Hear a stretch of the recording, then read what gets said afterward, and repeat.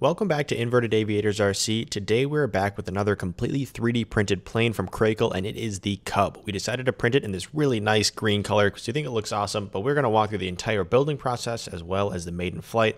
It's really fun, really easy, and we're really excited to be partnered with Craycle. So without any further ado, let's get into this build video.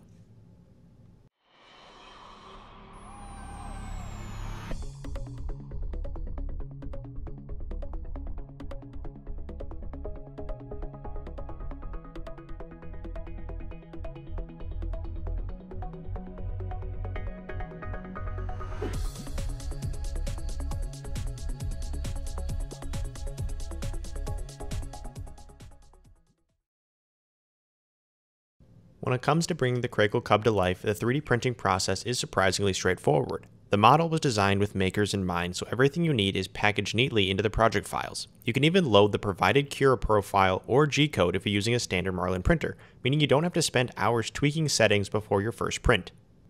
For filament, regular PLA is more than enough. Thanks to the clever design, you don't need lightweight PLA or exotic blends unless you want to shave off a little extra weight. At the recommended settings, the finished parts weigh in at about 253 grams unassembled, and when you're ready to fly, the aircraft comes in at about 440 grams. That's light enough to keep the flight performance sharp while still giving you a very sturdy frame.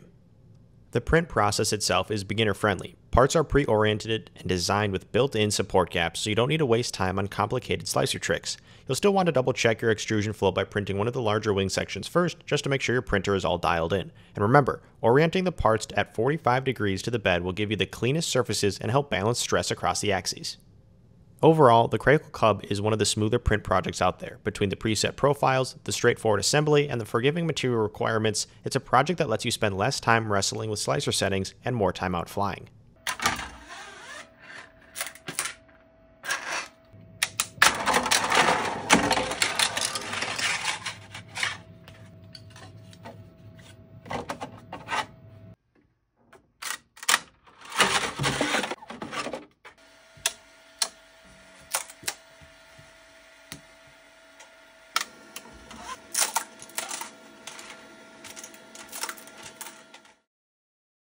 Now that we got all the parts printed, let's dive into the actual build process of the Craycle Cub V2. This is where the design really shines because it's made to go together with as little frustration as possible.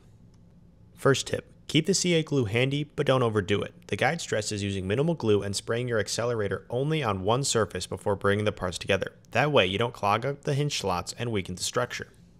You'll notice on fuselage sections marked FS1 through FS3, they lock together with small pin connections that make it a lot easier to align, almost like a Lego set for RC planes. When you move to the tail section, you'll glue the elevators at a perfect 90 degrees to the rudder. It's a clever elevator bar built into the design that distributes the force evenly across both sides, so you don't have to worry if there's even a slight gap. And when it comes time to free up your control surfaces, the ailerons, rudder, and elevator flaps are designed with tiny breakaway connections. You just have to snap them free and hinge them back together with TPU hinges or CA hinge strips. Assembling the wings are also super easy because there are little push connectors that you have to slide together in order to get the wings to fit. Then just applying a little bit of CA glue on every side and the activator spray means these wings are going to stick together really well. Another neat feature is the wing mounting system. The carbon fiber rods slide straight through the fuselage, and there's an FS support piece that locks the spacing so the body doesn't flex over time. The guide recommends applying only a tiny bit of glue to the rods so you can remove the wings later. After that, you'll screw the wing in supports through the standard servo screws, and it's a good idea to check the flatness by laying the model upside down on the table before final tightening.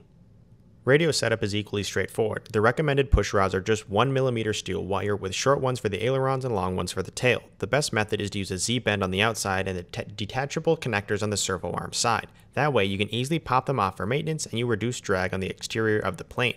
The manual suggests running 35% expo and 75% rates, which keeps the controls responsive but forgiving, especially if this is your first Cub build. One fun fact, the V2 version was redesigned to be lighter and slower than before, making it suitable not only as a great park flyer, but as a trainer aircraft as well. And if you're flying without any FPV gear, you can use the flat hatches instead of the camera mounts to make the plane look a lot more scale. The guide even notes you can add small amounts of weight to the nose if your CG is off, but generally it's designed to balance really easily. It's a big improvement from the V1. Overall, the build process is as much about enjoying the little details as it is about assembly. From the snap-free hinges to the quick-release landing gear to the pre-planned FPV mounts, every step feels intentional. Take your time, keep things square, and before long, you'll have a Craycle Cub V2 that's ready to take to the skies.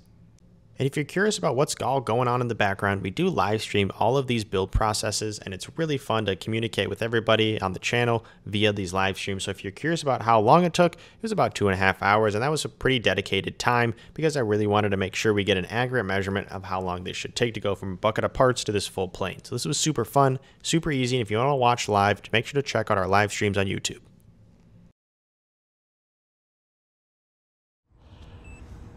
All right. Let's just get up in the air. Craycle says to keep this on the ground as long as possible so that build up airspeed in it. There's slightly tip stalls when you're going slower. So I'm gonna try to just, let's see.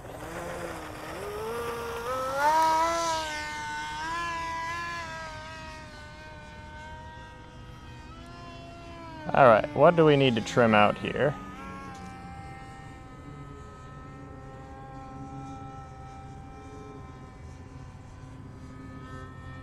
You need to have a little down elevator. It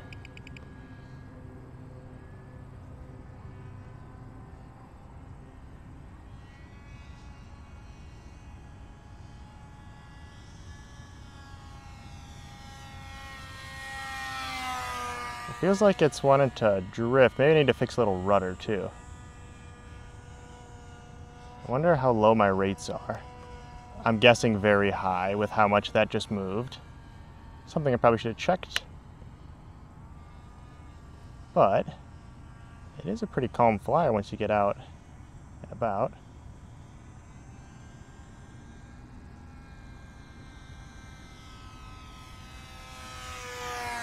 Yeah, that's pretty peaceful, which is the goal of Cub. Again, I think it's just my throws and expo and all that stuff are super high, so everything's pretty twitchy. But when I'm just trying to glide around here, this is just fine. Should try to land maybe.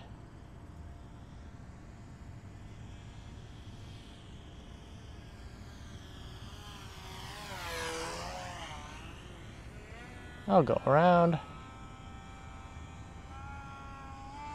Just full bore for a second. I'm schmoving. All right, let's get a little lower here before we come into land.